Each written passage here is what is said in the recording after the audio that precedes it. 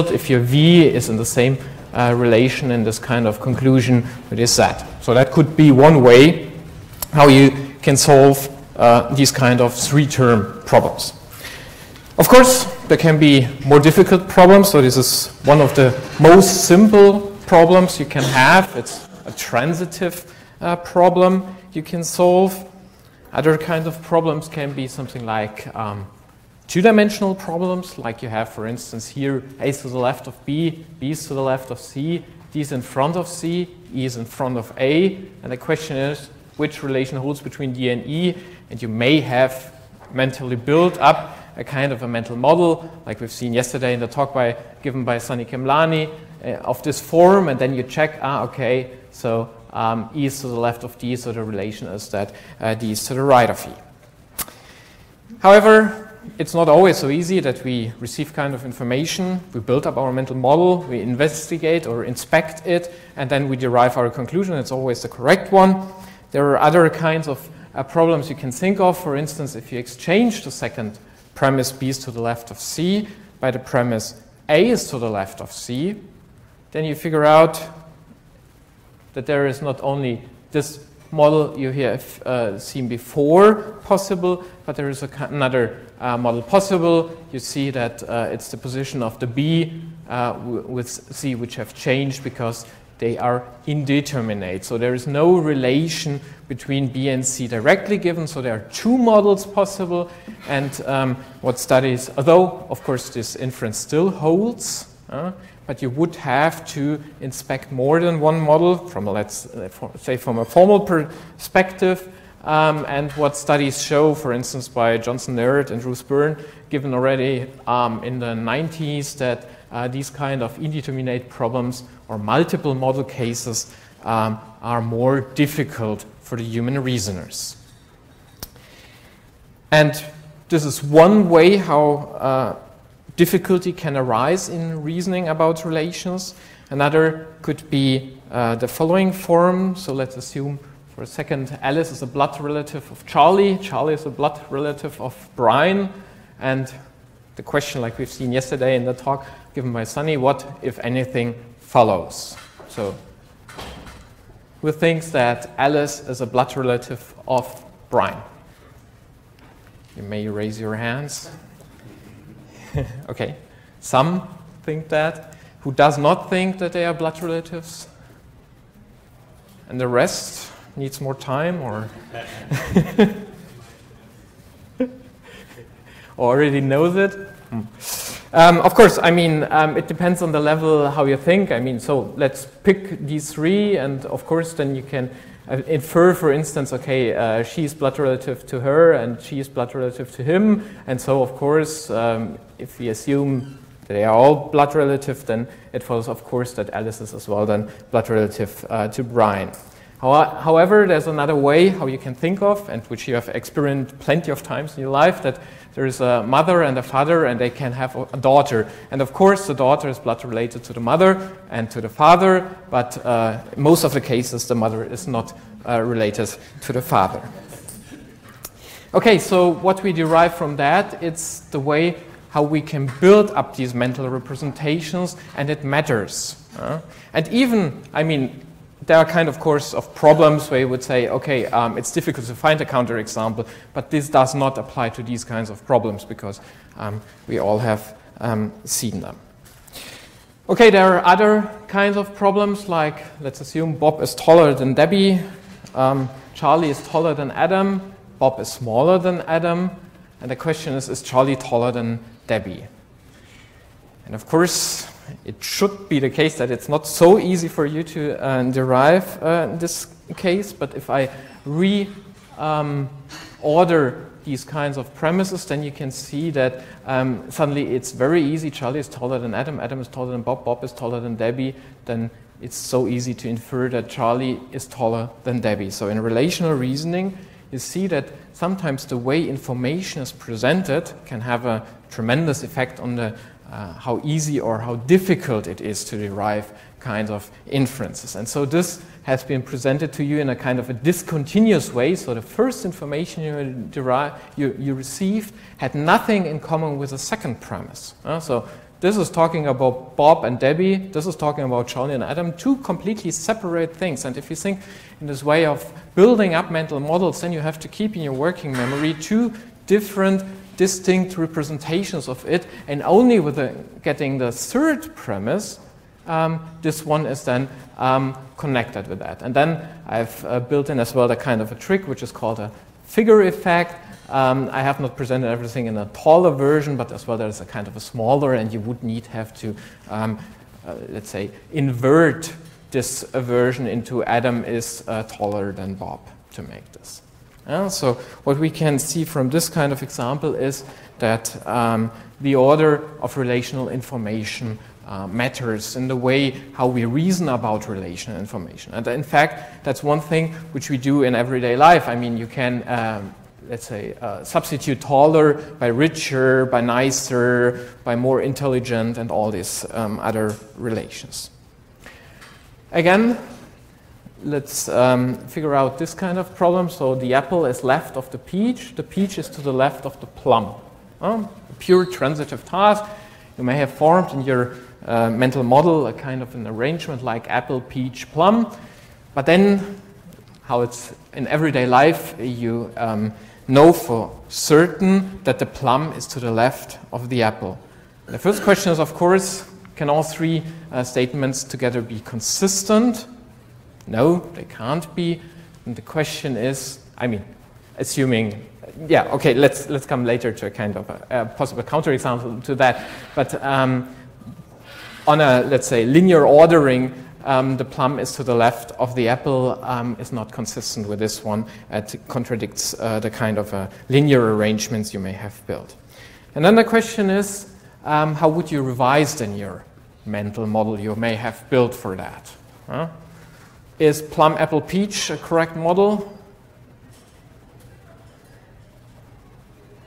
Who says so? I mean, if you have to revise it, then of course you have to give up one of these kinds of informations you have seen before. So yes, some not at least. And the question is, what about peach, plum, apple? Is that as well? No? Yes? Who says no? Okay. Who says yes? Okay. Okay, so you may have built apple, peach, plum, then you receive this information plum, apple, and if you run these kind of experiments, which have been done, for instance, by Markus Knauf, then you figure out that about 80% of the people prefer the plum, apple, peach model, and in fact, even if you present them with this kind of model, which is still possible, because it's not a revision of the first one, but of the second thing, then you see that this is still a model of this. It depends only on which kind of premise you give up, but still most of the people don't see this. So we see that there is something which I will talk more in the following about, so-called preferred representations. They matter. They can be really very, very strong in that. So let's come to a last problem. So give it last try. So for instance, in very small airports, flight operators only have some kind of information which is brought to them maybe auditorily or whatever, and we have something like a red plane is west of a green plane, the blue plane is east of the green plane is west of the yellow plane, and the yellow plane is west of the white plane. So I know it's about 5 planes, so it's a bit difficult. And the question, of course, can the flight operator infer that necessarily the blue plane is west of the white one? Who says yes? Okay, that's more than before. Who says no? Okay. Okay, and the others are still computing. Okay. Most answers yes, so who said yes is with a majority. However, it's wrong. So let's try to build up a kind of a mental model. I mean, it doesn't depend if it's a kind of a more imaginal thing or if it's a more abstract thing. Let's figure on the kind of relation. So we have here in the first premise, the red one is west of the green one. We can have this kind of a representation. We insert the blue east of the green one. we can insert the yellow at this position here, because we say, okay, in our mental array we have already taken this kind of position. I will talk later more about this, and insert there the yellow one, and then here the white one, and then we see, okay, the blue one is west of the white one, so it holds. Of course, there are other models possible. You could have inserted the yellow one in between the green and the blue one, and then the white one to the rest, and in this whole model it still holds, and then you know already how the counter example may look like, and so this is the counter example. So to rephrase word, not all models are created equal in that sense. People do prefer some kind of models while they are reasoning, and it's interesting to identify them. And that's what we have done in our experiment. So we present participants, of course, not with these variables, so they were replaced by, as you have seen, by planes or fruits and other things. And then they disappeared, these premises, so we forced them somehow to load up this kind of information into the working memory. So we were interested in the kind of mental representation they were using, and then we offered them different kinds of models. And they had, like you, for instance, to decide if this is a model of these kind of premises or not. And you see that we have here these kinds of variations. So if you look at this model, I mean, you can see that you can generate other model. I mean, there are two ways. First of all, you come up always with a new model, or you generate and transform your first built up preferred mental model into other models. And this would require more time and would be more difficult, of course, and then it would lead to more errors for that. And so we were giving this to participants, these models, and they had to decide if this is a model or not. And if you give this to participants, then of course you need to give them as well kind of models which are false, which I don't want to talk now too much about this, but they were as well given wrong models for that. And if you look at the data in the errors in %, then you see this is the ABCDE. It's the mnemonic version of this preferred mental model, which we have. Remember, they had some kind of fruits, orders, flights of planes, whatever. Then we have one which is a kind of a transformation of the first one, which is switched by this position of C and D. And then this last one, which then would be the kind of counterexample you've seen before, where we switched C and E. And what you see is that the first one, which we call the preferred mental model, is identified in 92% of the cases, while the last one has a kind of an error rate of 55%, which means that more or less no one puts the all effort into it to generate the possible counterexample for that. And you see as well that with the reaction times, it's nice that it even increases. So those who have identified the correct ones took much longer for that. So that shows that, as I said, not all models are created equal. There is a kind of a preferred mental model people build, and then if they're forced to, or if they have to check if it necessarily follows, then they try to build others, but there is a kind of a limitation. And this limitation, of course, can be due to kind of working memory limitations. Of course, there are other things like motivation and so on and so on. Yeah, so we see that in some sense it's worth to investigate if the number of operations that may be necessary to transform one model in the other might require this. So we see that if you would be the perfect logical machine, then of course you would have found a kind of counterexample, but humans systematically deviate from these classical logical solutions for that. There is this discussion going on where I don't have time, which is about this bounded rationality and limitations we have, and that within these kind of limitations we're working well. I will more focus on that part. The question is, can we explain it? Are these differences explainable by heuristics alone that people build up, or is it possible to develop a kind of a system which is able to predict these reasoning difficulties we have for these kinds of relational reasoning problems? And of course, the question is, let's aim at a big goal. We do not only want to have a kind of a cognitive model for that, but we want to have an algorithmic description of it. And then, of course, we want to evaluate it on the empirical data, which means we have to put together somehow the more qualitative predictions of the model and the empirical predictions, which are our findings, which are quantitatively. So we have to transfer somehow the qualitativeness into numbers. And of course, as I promised, there are kind of possibilities even to think about if this prediction is not only on the predictions for the correctness or for the reaction times, but we may have a look at, well, if it's possible to say that the brain activations that are going on, because you're not only a logical calculus, but you are an embodied person, and so in your brain, while you're solving these problems and while you have solved these problems, there are kind of activations, and the question is, can we try to identify them somehow? Okay, so let's,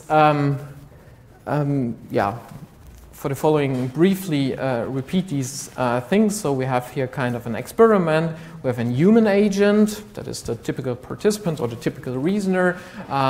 He perceives these kinds of problems and he wants to generate an action. And when I'm talking about a model, then I'm talking about a kind of an computational or cognitive system which does more or less the same things, and it predicts data like the correctness, for instance, the response times, even if possible, something like eye movements or fMRI data, and then we can compare it with the data we have received from the human agent. And what we have already seen, that there are kind of differences between these pure logical systems. I mean, if we think of classical logic like propositional logic or first order logic, then we cannot simply apply this kind of logical calculus because there's no ordering on possible worlds or models on that. There are some non-monotonic logics which can be applied in that, but I don't have time to talk about more of it.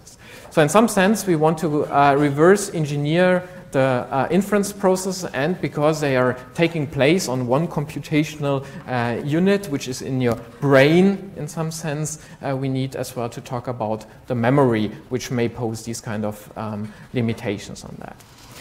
Some people say, okay, well, why don't just use artificial neural networks for that? So we train them, we give them these kinds of problems, and then they show the similar behavior like humans do. However, the problem is that we aim to classify problems for their reasoning difficulty, and so artificial neural networks typically are not good for that. Okay, so I've presented you these preferred mental models. I will talk about 3 phases in the following. So the first one is a kind of a construction phase. You receive your premise, you build up your first initial model. How you build it, I will say later more about that. Then once you have built this, you will inspect this model, you search. For instance, if you have to generate something like what if anything follows, like we've seen yesterday in the talk by Sunny, you may look into your mental model. If you have given a kind of a conclusion, then you check if this possible conclusion holds in your model. And then, for the case of indeterminate problems, we've seen the multiple model cases where you can have several models for that. Then, of course, you would try to look into other models, because the first one you have may have built only justifies or is consistent with these possible conclusion, but there might be a kind of a counterexample which you might look for it.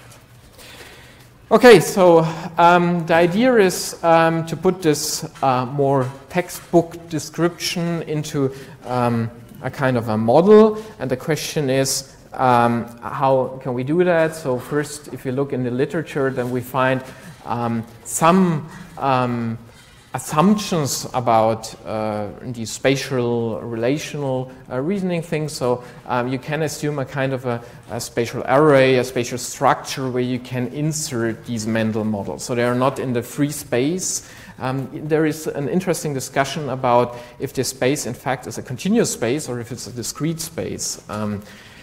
I mean, everyone assumes that it's a continuous space. However, you can show that some of these generations of these mental models require that once you have put two pieces together, they are somehow linked. And to break it up and to put something in between is possible, of course, but it requires more effort.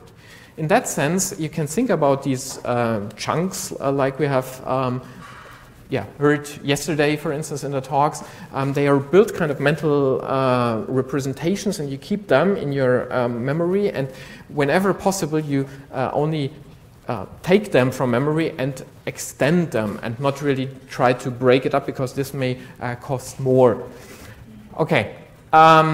There are three phases involved in reasoning. Well, these three phases I have mentioned.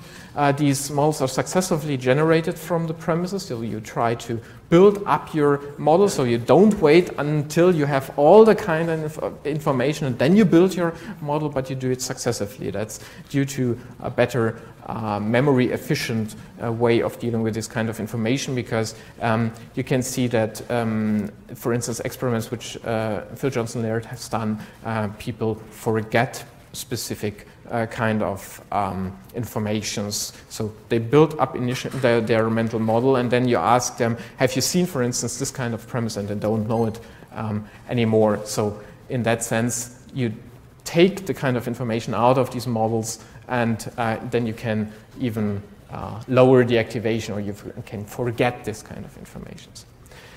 And there is something which we will in the following say, which makes plenty of work. This is called so-called focus, which will do these kinds of operations. So this is a system, prism system, which we have developed. So we see that from the previous problem, so different mental models have different demands. So some models are easier to build up, others are more difficult. And the question is, can we first specify these mental model operations? I mean, in some sense, I'm always talking about them, but what are these exact things? So how do you build up your mental model with which you deal with? And then, of course, once, you can say, without having kind of a computational model, there's nothing like a cognitive or a complexity measure. A complexity measure requires some form of model which can predict them. And so that once we can specify these things, we can apply notions, which we know, for instance, from artificial intelligence, to build up a kind of a complexity measure for that. Okay, so let's start with a very simple thing, with the easiest possible. Let's take this, which may remind you on a kind of a two-dimensional Turing machine. You have kind of slots where you can place kind of information, like the pliers are to the left of the hammers. So you have here your focus, you have here the premise information, and here you have your control process, which translate these premises somehow into operations from this focus. So you insert at the very first position your pliers, and so what you see is you have a kind of an input, a data structure in computational terms. These objects can have activations. You can forget them. I mean, you have inserted it into your mental model, but it's possible that you do not remember after you've inserted several others. You can have a kind of a semantic network, of course, for that. And then once you have this manipulation unit, you can think about all these things. So something like insert. This delete nodes is a more technical thing, which you can use for instance, these forgettings, which depend on the activations. And you can set annotations on objects in these indeterminate cases. That is, once you receive something like A's to the left of B, A's to the left of C, when you insert your AB first, and then you get A's to the left of C, then you could insert it in, of course, in between or to the outer part of this already built model. And then, of course, for previous, let's say, rebuilding of another or generating an alternative model, you need this kind of information, which is directly the notion you have from these premise information. Okay, once we have these kinds of operations, we can simply start to count them, for instance. So we can say, okay, how difficult is it to insert an object? How difficult is it to put an object in between if we have to move other objects? And by this, we can, for instance, start to classify these problems. If they are measures of how difficult the problems for humans are, it's not set. It's only we can get somehow a complexity measure for that. Okay, so let's start with the first one, just to give you an idea. So you have this flight A is west of flight B, flight C is east of flight B, B is west of flight D, D is west of flight E, and it may remind you at a model problem you've seen before, and the question is flight C west of E? And so you can start with your premise information, which is something like you see on your screen in an abbreviated version, A is west of B, and your control process says to the focus, okay, insert your A there. And then you see that there is a kind of a counter, so once you move your focus, you, of course, can count them up, and then you go one step to the right, and you see then, now you get C to the east of B. No, in fact, that's wrong. So if you have to insert, for instance, D is west.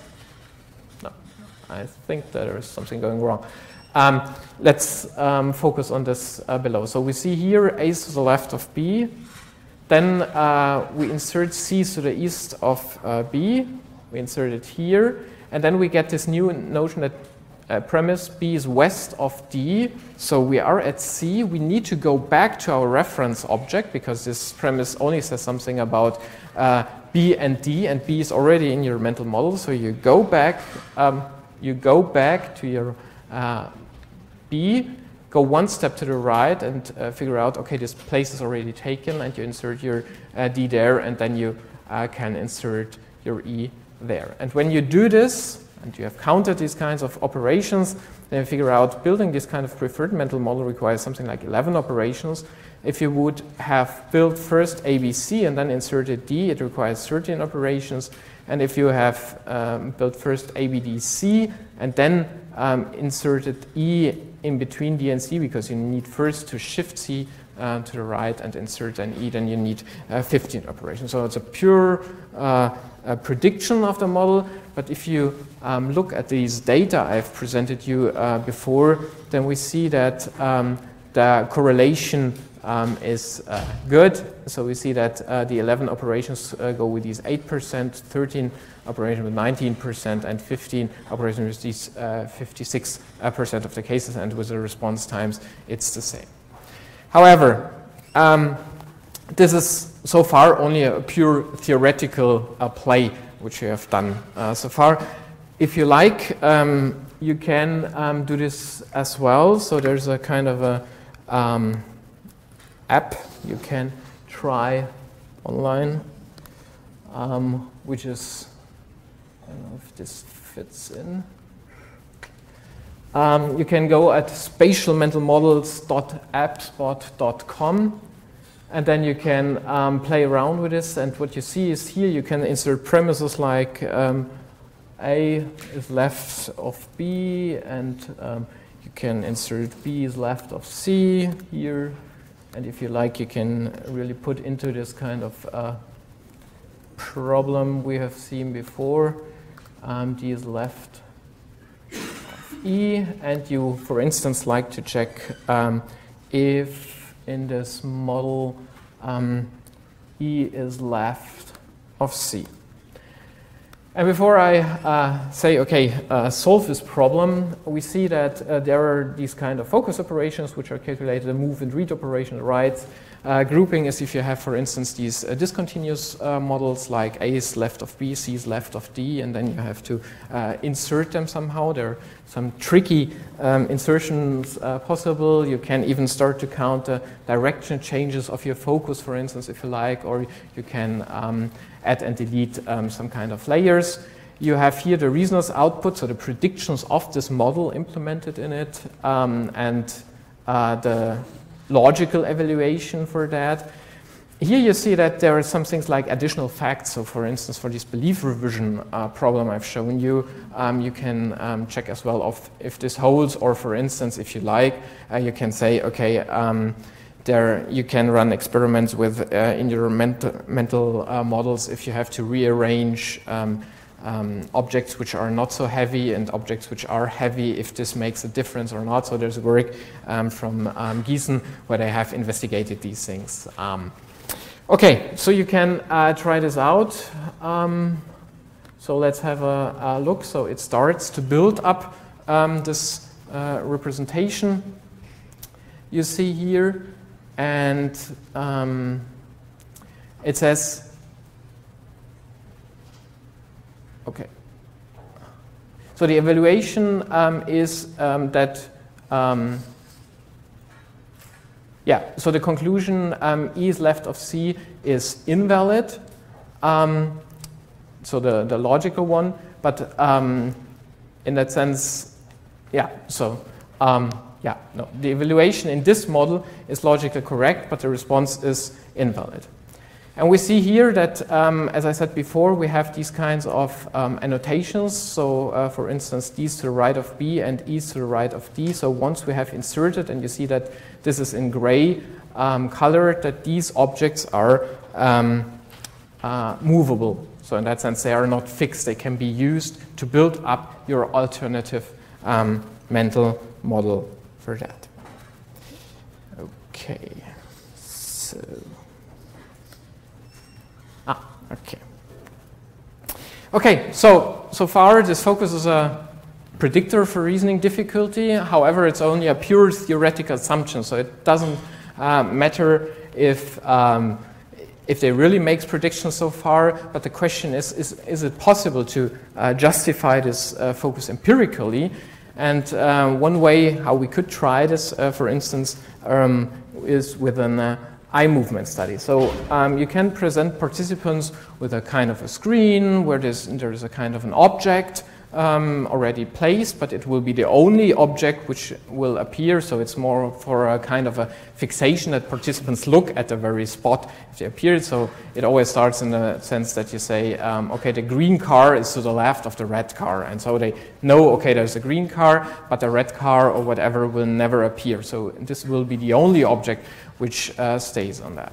Because, I mean, if there would be other visual stimuli, then it's clear participants will look at this very position because it's the kind of stimulus they heard, and then they will try to look at this very thing. But what happens if you do not present participants with these kinds of information?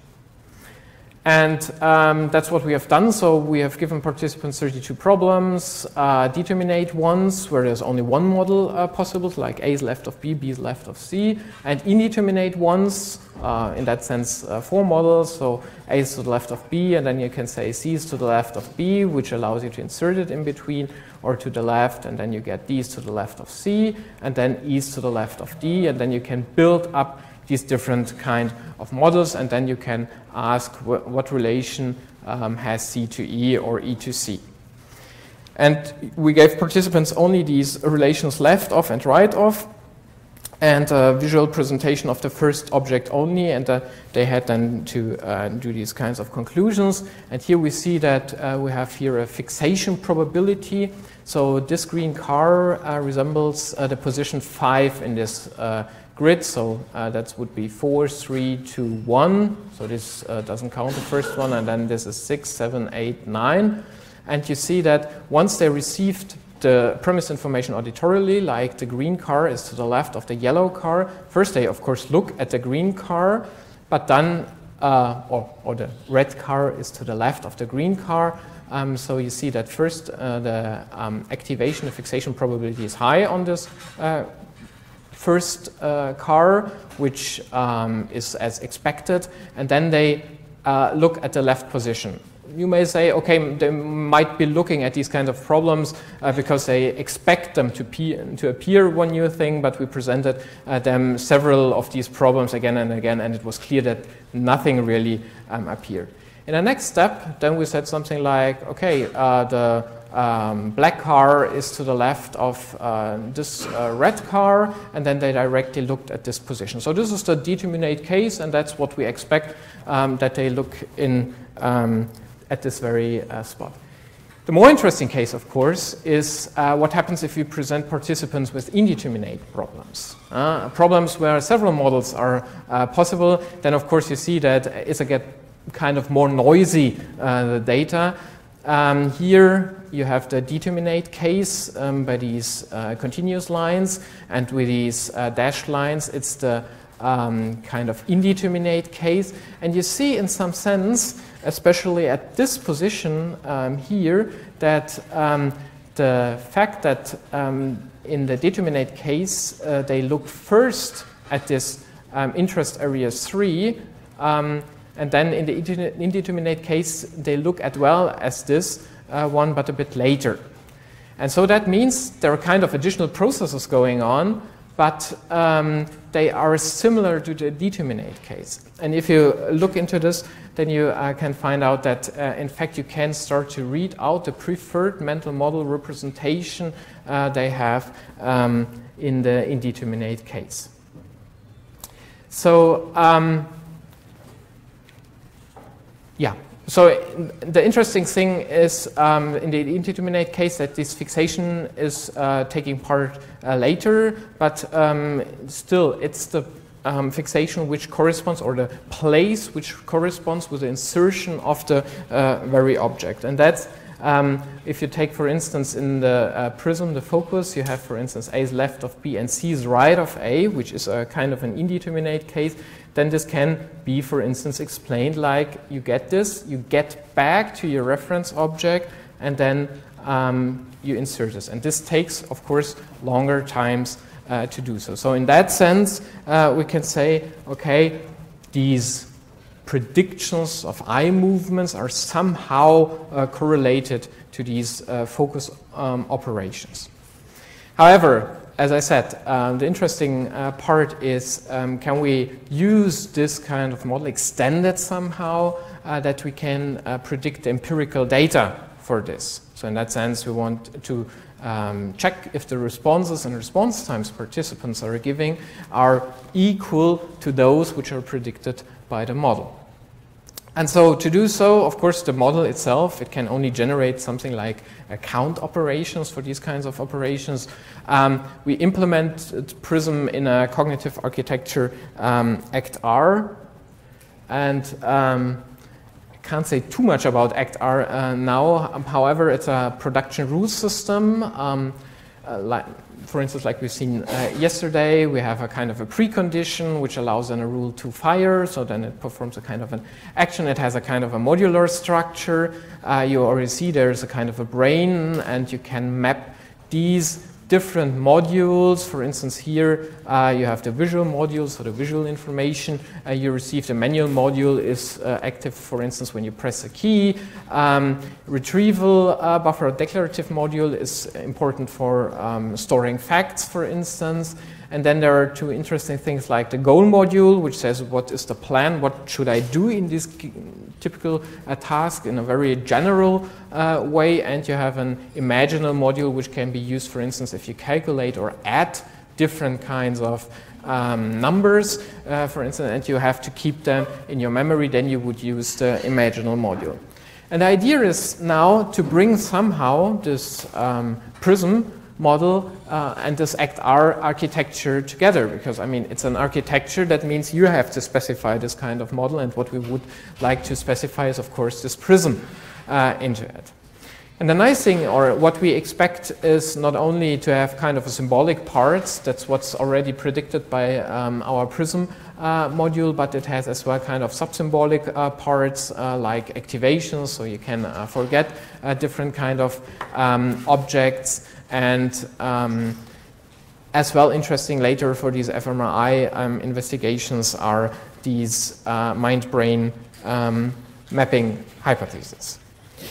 Okay, so this is a schematic part. I mean the code consists of several thousand lines of code in ACT-R, so I cannot really show this to you, but for the visual buffer, let's assume something like x is left of v is presented first x and then b. Then you see in your imaginal buffer, you transfer it from your visual notion into an imaginal buffer. So the imaginal buffer is the place where we will assume now for the sake of argument first, that mental models are built there, and there's a kind of a cognitive bottleneck in Act R, which means that you can keep only one chunk in it for a certain amount of time. So once you have built this, you put it into declarative memory, you receive new information, you build this in your imaginal buffer, and then you have to integrate this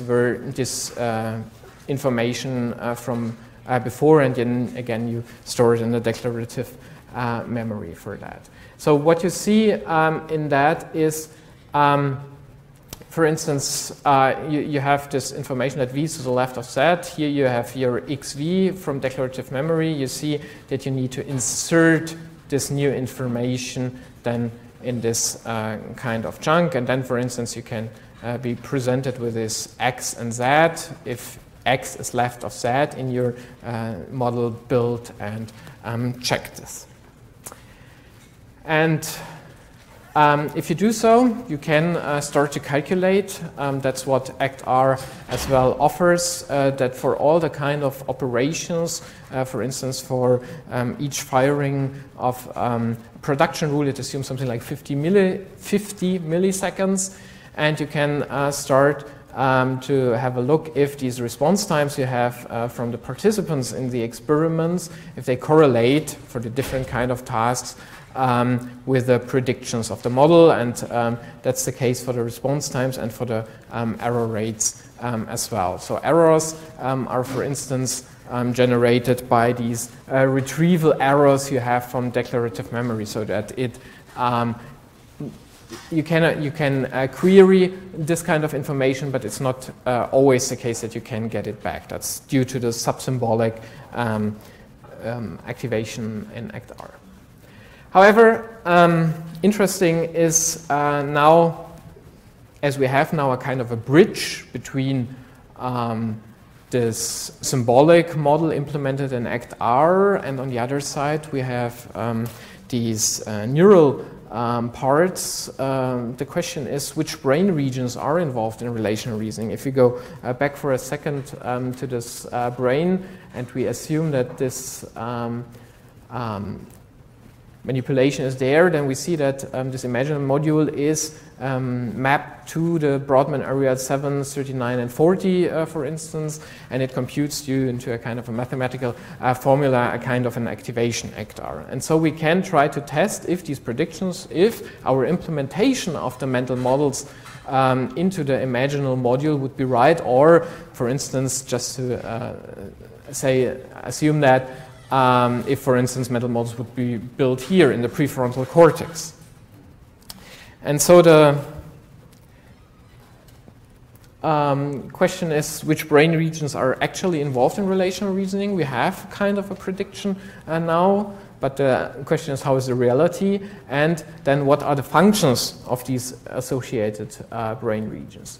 And to evaluate this, so far we have this computation model, we have this correlate for the focus, we have a qualitative and quantitative predictions replicated, and now the question is about the localization of these specific neural processes, if you can predict these bold activations. And for that we have a look at this prism in Act R and compute these again. And before we can compare the model with the fMRI data, I'm going to present you a study which has been conducted by Thomas Fangmeier, which reminds you on this first three-term problem. So he presented in a scanner participants, so that's what the participants saw, presented them different kinds of symbols, like an X on the left side or a V on the right side, not at the same time, which resembled the premise information.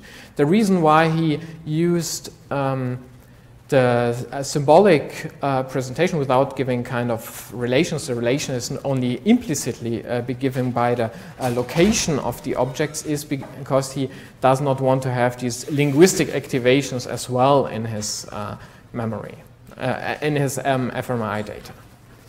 So let's have a look. So that's what they saw as the first premise. V is to the left of X, then, for instance, x is to the left of z, and then they received a kind of a conclusion, is x left of z, and then they had to press yes and no, for instance. And the activation has been taken at premise 1, premise 2, and conclusion.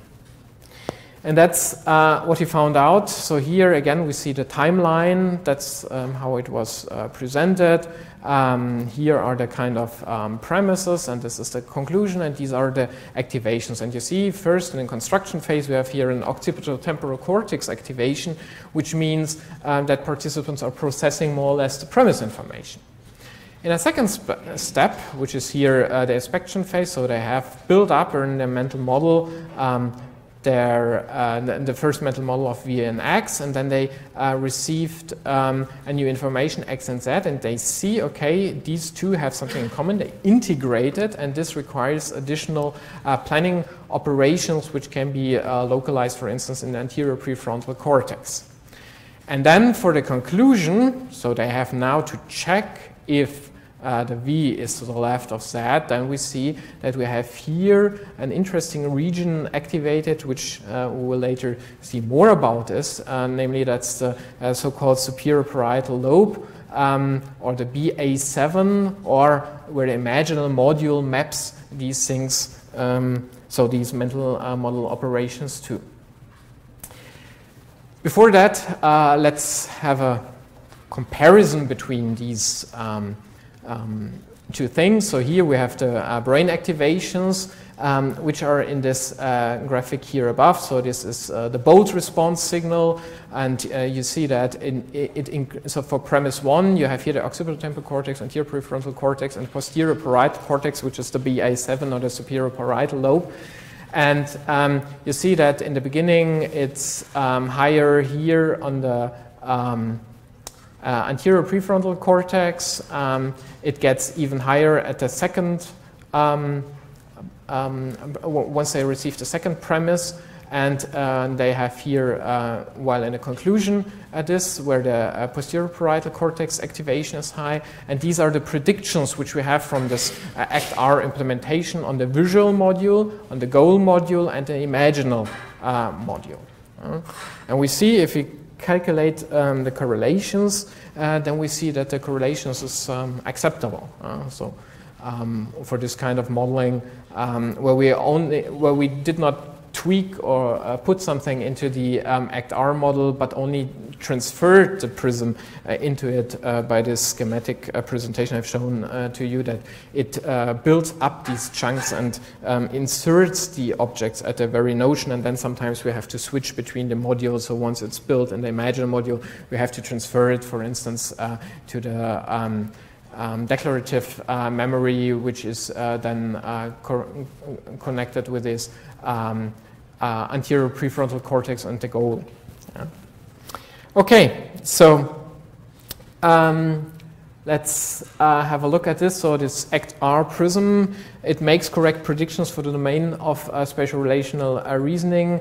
We can extend this, of course. However, this mapping is really broad mapping. So there are only this restricted number of places you can map them to. There are only a certain amount of possible modules you have. And we have these spatial mental modules manipulated by the imaginal module.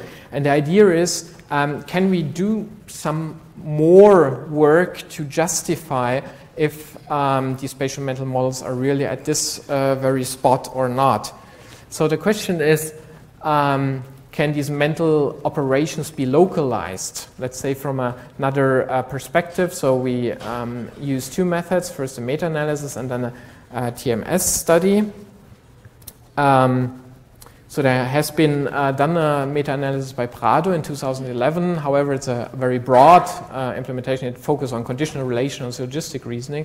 And we were interested more on pure relational and visual reasoning, and we decided to use so-called ICOF maps, where we have a kind of a probability that for, here you see this kind of percentage which resembles this ICOF percentage, which means that from 10 brains, how many of these new brains which have been used localize this very position, which is this kind of activation due to the coordinates in this exact region. So that's an additional fine-grained measure you can do for that. And what you figure out immediately is that you have some kind of activation. For instance, Vinod Goel, who has been talking as well at this conference before. In other areas, you see that there's not so much going on for the spatial visual region, but there is one region where it's really very high activation, namely here in the superior parietal cortex or lobe in BA 5 and 7. So in more or less in all of the studies, something is going on. However, as you may know, in fMRI, most of the things are correlational things. Only because there is a kind of a correlation in it, it does not mean that there are really these kind of processes going on. And second, I mean, we have a kind of a computational model and we are interested on the very level of these operations which are there. How can we connect something like, let's say, the focus operation to a kind of an activation on this broad base? It does not work. It does not work with that. And so the question is, what can we do? Is there something more we can do to identify if these processes which we found in this meta-analysis has really something to do with these kind of mental model operations? And so here again, this is this region here, the superior parietal lobe, which is here approximately. And that's the reason why we decided to use transcranial magnetic stimulation, which can use or lead to some kind of transient and focal disruption of these neural processes. However, it's more kind of a noise you induce into the brain. And like always, I mean, in fMRI studies or in other studies, you would like to present participants with a high number of problems because, I mean, from only one or two problems, you cannot read out the kind of information you're interested in. So we punished participants with 72 indeterminate reasoning problems. So lucky you had only 5 or so. And we have these two stimulation sites. So you stimulate at the vertex where it's a kind of a control condition. So there's nothing really going on the vertex if you stimulate it. And on this superior parietal lobe, where is the place which is interesting for us. And we presented participants with these with the preferred model, which is, you might recognize this as ABCDE model, the preferred mental model, and the ABDEC alternative model, which is the one with the largest distance you need to transform this preferred mental model to. So we decided to give them the maximal difficulty in solving these kinds of problems. And a second thing which you see is that in this order we gave them a discontinuous order. So A is left of B, B is left of C. It's one mental model you build. Then you have D is left of E, which is another and separate one, because we want to induce more heavy load on the working memory on that. And only with a fourth premise they could then integrate this kind of information. And this is, of course, a very interesting spot where you have first two disparate mental models in your working memory, and then you integrate this, and there is the preferred place or time to apply this TMS. So if they have to integrate it, and then you try to induce some noise in this process, then the kind of, and this is the very position where it should take place, this kind of integration. So you're building your integration of mental models, then it should have a kind of an effect on that. So again, this is how participants were presented in the screen with it. It's a linguistic, as well linguistically or verbally presented premises. The apple is left of the pear is left of the mango, the kiwi is left of the peach. You see, it has nothing to do with that. And then only with the fourth premise, the pear is to the left of the kiwi is then the integrating premise with that. And then we applied here the TMS on that. And then they received this model, and then they had to decide, is this a valid model or not? And of course, we present participants again with fruits and other things which do not have a kind of a specific arrangement. And so then they had to press yes and no for that. And when you look at this, then you see here the blue one is the superior parietal lobe, the green is the vertex condition. Here's the preferred, alternative, and the incorrect model for that. And you see that the stimulation side made a difference. So the accuracy decreased from the vertex stimulation, where we said there is no kind of possible influence on that as an accepted control condition or sham control. And by stimulating in the superior parietal lobe, we see that it decreased from, let's say, 88% to 82% on that. For an alternative model, we see that everything is lower, but that's what we have seen before. Although participants repeatedly get these kind of indeterminate problems, the performance on generating this alternative model is lower, and this difference here is not significant, while this is a significant one. And then we see a very interesting thing, which I haven't seen so far very often, that for two conditions it does not make a difference for the incorrect model. And what does this tell us about? Well, identifying a model that is not correct or not consistent may obviously take place at other parts in the human brain, and you rarely get something like a perfect non-difference between these kind of conditions, but we had it here. Okay, so to sum up, so the behavioral data support the construction and manipulation of these preferred mental models.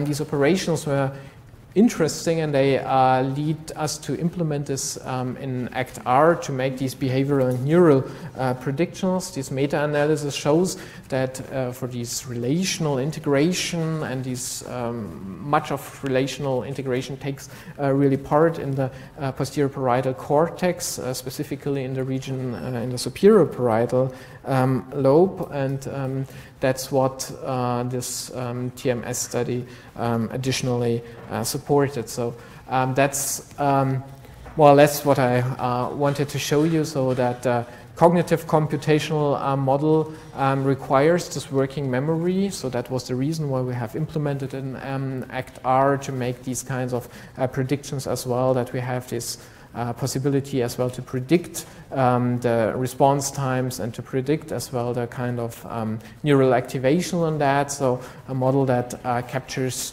the computational level in that sense that it makes predictions of a cognitive complexity measure, a behavioral level in these errors in response times, and a neural level as well over a time course of presentations. And by this localization, we have even identified where these, at least, model integration processes take place. And so at this point, I'd like to thank you very much for your attention.